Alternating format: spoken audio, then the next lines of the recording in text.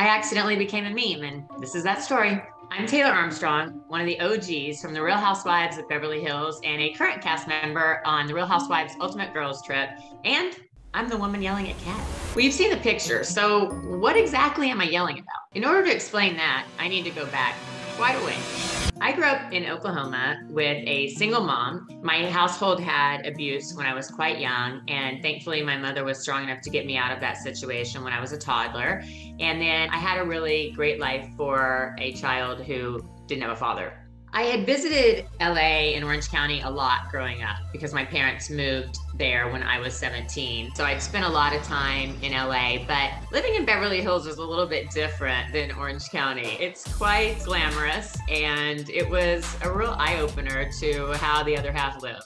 I met my ex-husband at the Four Seasons Hotel. I was waiting for a friend. He was there with a large group waiting for a table. We talked a little bit. We started dating, and my first impression of him was that he was a little bit aloof, but he had a very charismatic personality. I had no idea what was in store for me. I ended up on Real Housewives because Adrienne Maloof and I go way back, and she had gone in for the casting and mentioned me. And then they contacted me and I went in, and things just took off. You know, they picked the original 6 of us for a reason. We had great synergy. It was the perfect kickoff for Beverly Hills. The lifestyle in Beverly Hills is just over the top. It's like glitz and glamour everywhere you look. But all that glitters isn't gold, I can tell you that. There's certainly some pressure that comes with it because you are in a situation where there is arguing and things can get pretty tense.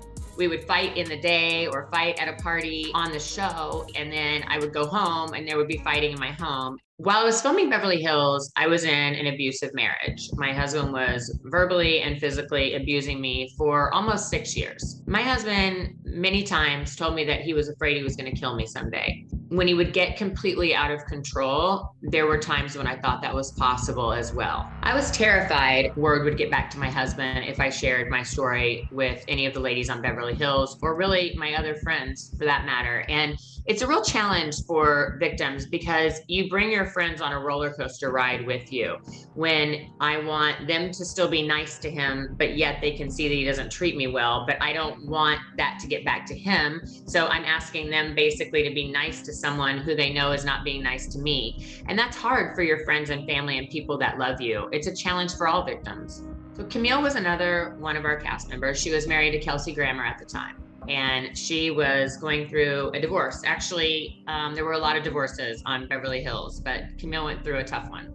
We were at Lisa's tea party. Camille outed my abuse, and I was in shock. I remember looking over at our producer across the way and just staring at him, thinking something about my life is going to change because this is going to end up on television. And I have an abuser who is completely out of control. And I don't know if that means that he's going to kill me. Are we going to get a divorce? Is this going to make him behave? Is he finally going to go to anger management? Like, what of all this myriad of options is going to happen? I was terrified.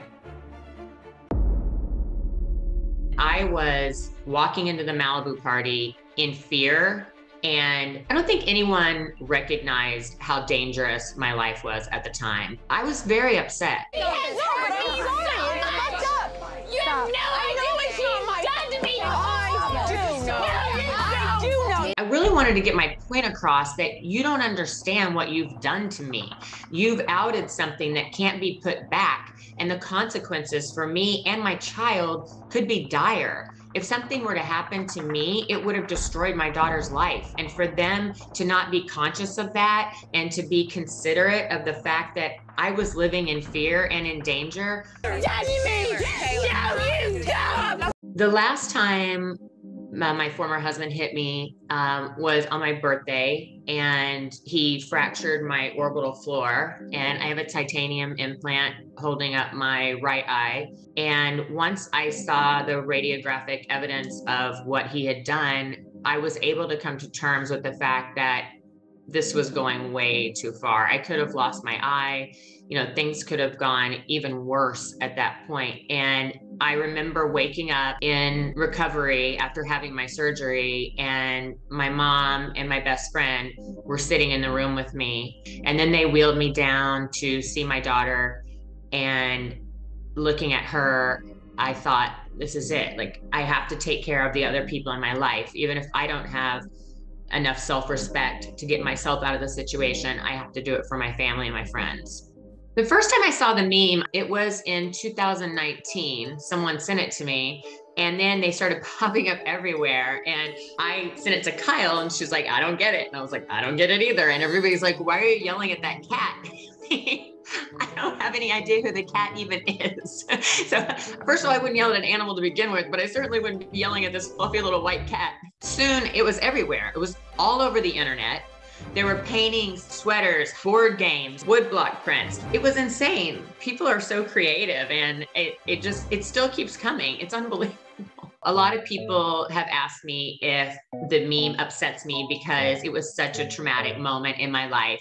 And it doesn't. My life back then seems like someone else's life. It's so far in the past for me. And I've come so far since then that I find the meme hysterical. I'm incredibly happy and so much stronger than I was then. I work with victims and survivors. I work with a lot of shelters. I do a lot of public speaking. My favorite place to speak is colleges and universities, because I feel like it's the first time you're away from your parents and you really have the opportunity to make bad decisions. So I try to share my story and tell them all the things I did wrong that ended me up in an abusive relationship, so that they can make different choices and stand up for themselves and know their value. I'm super excited for people to watch The Real Housewives Ultimate Girls Trip on Peacock. It's Berserk in the Berkshires. Stay tuned.